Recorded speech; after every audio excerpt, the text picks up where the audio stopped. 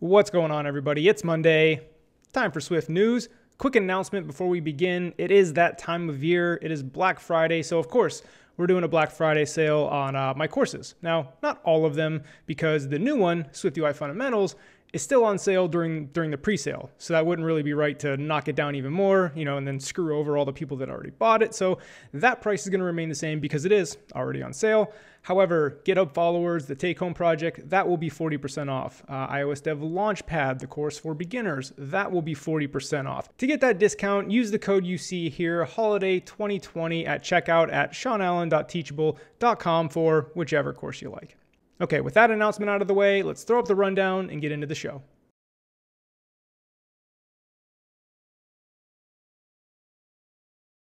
First up, we have information on the Swift 5.4 release process from Nicole here on the Swift forums.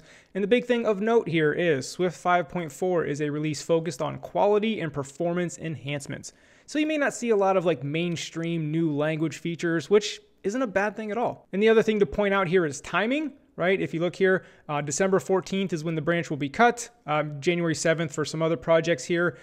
Usually, and this is pure speculation, usually it's a couple months after this happens for the actual release. And, Apple always does a March event, so, maybe it'll line up with that. I'm just speculating, but it is nice to know that Swift 5.4, is on the horizon. Next up, we have subscription offer codes now available, and users on iOS 14 and iPadOS 14 can redeem these offer codes. Now, the big thing about these offer codes here, and Dennis did a nice write-up on this, right? App Store introduces subscription offer codes. Why does it matter? And it just offers developers who have subscriptions so much more flexibility than they had previously to earn new customers or earn back customers that have churned away. And the big difference here, and I highly recommend checking out the article as he goes really in depth. I'm just going to give the highlights here because Apple used to have, introductory offers, promotional offers, and now offer codes. So you might be wondering what's the difference between these here? And you can click this Apple link here. This will take you to Apple's official documentation on all this stuff. We won't get into that. But back to the article. I've got to scroll back down. And here's the difference, right? The offer codes, the new thing, can be used outside of the app. And as he mentions here, right, email marketing, social media, customer support, if you're out at conferences. So it's just so much more flexibility that you can use this kind of in the outside world. And let's talk about some of the flexibility you have here with some of the examples, right? Flexible payment options, right? You can give somebody 1 month free, or it's actually just a specific duration. You pick it, right? 2 months free, 3 months free, whatever you want. And then the subscription goes. So again, good marketing opportunities here. Another example is pay as you go. Maybe you give them a discounted price for the first 3 months, and then after that, it goes to the normal price. Or, here's another example, pay up front, pay $10 up front for the first 6 months. It's kind of like the promotional period. After that first 6 months, you get the usual, charge. So again, just more flexibility in how you can offer your subscriptions, offer discounts to, again, earn new customers or, win back old customers. Next, I'm sure you've already heard this. I've already done a video about this, so I'll keep this one quick, but I couldn't not include it in Swift News. But Apple announces the App Store Small Business Program. Essentially, Apple is cutting their commission from 30% to 15% if you earn under $1 million per year, and that is after Apple takes their cut. So there's a little buffer. You can earn a little more than 1 million. Some key things here is it does say commission on paid apps and in-app purchases. Now, in my video, I questioned this. I even questioned it on Twitter, saying well, I don't see subscriptions, so are those included? And then a lot of people chimed in and said, subscriptions are technically in-app purchases. So they're saying that, yes, because it says in-app purchases, subscriptions are also 15% and not 30%. I can easily see that being correct, right? I'm not here arguing that. However, I can also see, because they didn't mention subscriptions, I can also see them saying that no subscriptions aren't included because there's already a path to 15% on subscriptions, right? The first year is 30%. After that is 15%. Now, I'm actually leaning towards that it is part of in-app purchases. It is included, based on what everybody's been telling me. That's what I think is going to happen.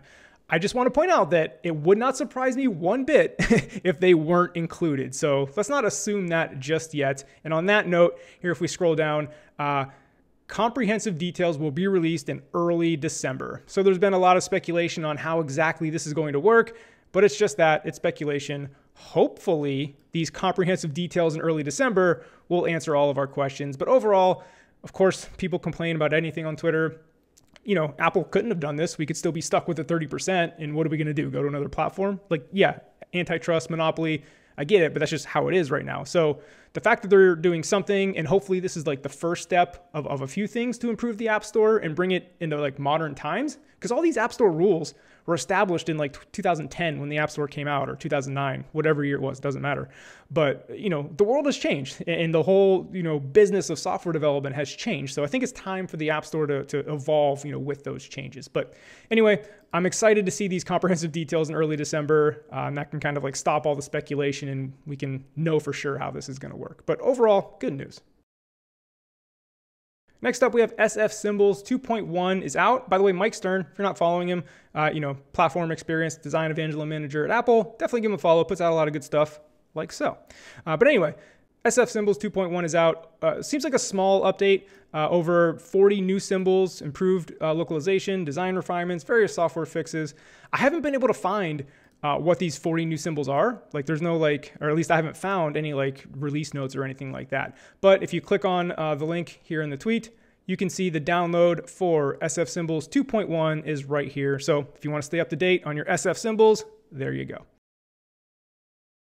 Next up, I want to talk about Big Sur Mac icons here. And we have a website from Elias here. If you want to support, feel free. But what I like about this is being able to just scroll through, as you see this number here, 2,100 plus Big Sur icons, mainly just for inspiration, right? These are actually existing like companies, but you know, it's just nice to scroll through real quick and see what other companies are doing with their Big Sur icons. We're obviously in the Adobe world right now, but again, scroll through these real quick, check out some icons, get some inspiration if you are looking to, you know, bring your Mac app icon into the Big Sur era, if you will, with this kind of squircle look.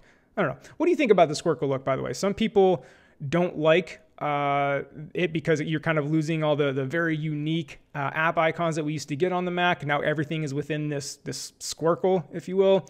So I don't know. I would love to hear your thoughts on that. But anyway, scroll this, get some inspiration, see all the cool stuff other people are doing with their app icon. Moving on, let's talk about SwiftUI Previews from Antoine Vanderlee here. And I have a love-hate relationship with previews now that I've been working in SwiftUI a lot. Sometimes you got to write a lot of code just for your previews. And, you know, as programmers, right, the more code you write, that means the more you got to maintain, the more opportunity for bugs, the more confusing your views can be if your preview code is like 300 lines long. So, you know, there's a balance here. But I like what Antoine's talking about on certain views, how you can create your previews to really speed up your workflow. And he uses a simple share button, as you can see here, right? Just a very simple button that he's built in the WeTransfer app. But let's talk about how he utilizes the previews to speed up the development for this specific view, right? Well, first you can change the size of your preview, right? Use a custom size for SwiftUI Preview. Because if we scroll back up, a giant phone. Imagine if you had you know, 4 previews here, you'd have to scroll down a bit just to see them all, just for this little button. So you want to create custom size for these previews, right? Cool, you can see that there. And then you show multiple previews in Xcode, as you can see. So now you can have, you know, 5 or 6 of them lined up pretty quickly for this, again, for this specific view. It's not going to work for all views. You can show dark mode. You can also show, there's dark mode, different locales, right? If you're dealing with localization, right? He's got a Dutch button and an English button, and then obviously the dynamic type sizes as well, right? So you can see here's what it is, extra small, large, extra large. So for certain views like this, it is nice to be able to see all the light mode, dark mode, accessibility, all in like, you know, 5 or 6 or 7. I only say that for how many can probably fit vertically on a screen, previews. So anyway, I like Antoine's article about customizing these previews in that way for certain views. And I know I need to step up my preview game because this is bad. I usually end up just like not using previews at all because I don't want to deal with it. I feel like that's a bad habit and I feel like I need to fix that. So this article kind of pointed me in the right direction. Next up, we have an article from Mark Opon of Lickability, and this Lickability team here, I assume. Never mind child labor laws, it's cool. But Swift on Raspberry Pi Workshop Part 3. So there's a Part 1 and a Part 2. Now, I don't really have much to contribute to this because I don't really know anything about Raspberry Pis. I've never worked with them, but I know many of you out there probably have and probably do. I know they're very popular. Well, Mark has done a whole series. Again, there's part 1, part 2, about using Swift to work on your Raspberry Pi. And in this particular article, they're going to add a speaker to create a noise. But again, there's 2 parts prior to this. So like I said, I just wanted to share it. I know Mark's a cool guy, and I know a lot of you are probably interested in Raspberry Pis. So here's how you can use Swift on your Raspberry Pi. Wanted to share that. And finally, AR Corner here. If you're interested in AR, definitely give Oscar here a follow. You see he's an AR technology evangelist at Apple. I've also met him in person, cool guy. But he posts a lot of cool AR stuff. And again, this is the whole acid trip that is AR, again, when you have glasses. This one's really cool, how it's actually like detecting your hand and moving things. And what I think when I see this is like, now imagine if you had like a haptic suit on, right? And as you're moving it, you're feeling the haptics, especially with the new PlayStation 5 controller. I don't have a PlayStation 5, but all I've heard about is how the haptics in the controller are like super awesome next gen. So you can imagine something like that combined with AR. Now you can start to see the possibilities. We're still probably 5 to 10 years away from that, but you can start to see the possibilities here. This marble thing's pretty cool, right? So the marble is like detecting its environment around it, or I guess the phone is. And then it's actually going down the slide as you would expect, based on the physics. Thought that was pretty cool. And then again, this is another acid trip one, right? You can like paint the sky with, sure, I don't know. Again, AR can just be a giant acid trip, who knows? But that's gonna wrap it up for this week's episode of Swift News. Again, the Black Friday sale, SeanAllen.teachable.com. Check that out, and we'll see you in the next episode.